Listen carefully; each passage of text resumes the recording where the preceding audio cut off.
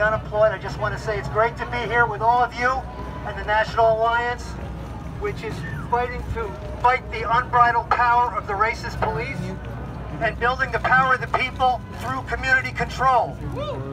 I'm also glad to be here at this very spot, Union Square, where so many hungry, homeless, and destitute workers got their start in the 1930s.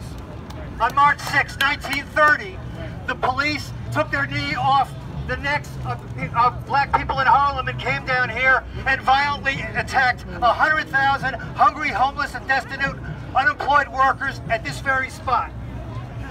Unemployed councils soon mushroomed across the country, giving workers collective strength and confidence to undertake the famous hunger marches to Washington, D.C., taking surplus food from warehouses and distributing it to hungry people, taking back the furniture to over 77,000 evictions.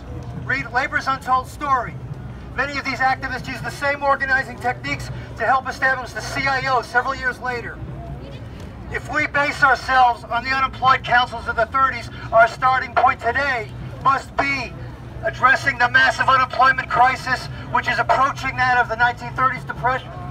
The U6 unemployment index, which undercounts right now, is 14.2%. And if you think unemployment is going down, you've got another thing coming. If the states don't get federal aid, if working people don't get federal aid, if small business doesn't get federal aid, there's going to be even more layoffs. 21,000 public workers in New York City affecting my union. And who does this affect most? As is the case with stop and frisk, as is the case with COVID mortality, it's black and Latinx victims of the same structural racism of the system that's capitalism. We demand adequate unemployment relief, extension of the $600 a month, including contract workers and the undocumented, which has saved tens of millions over the last 6 months from destitution and homelessness. But we can't rely on Trump and his corporate backers to institute such relief. Don't starve, fight. Don't mourn, organize.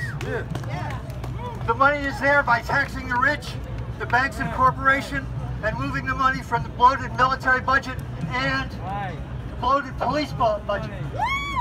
We must lobby elected officials, but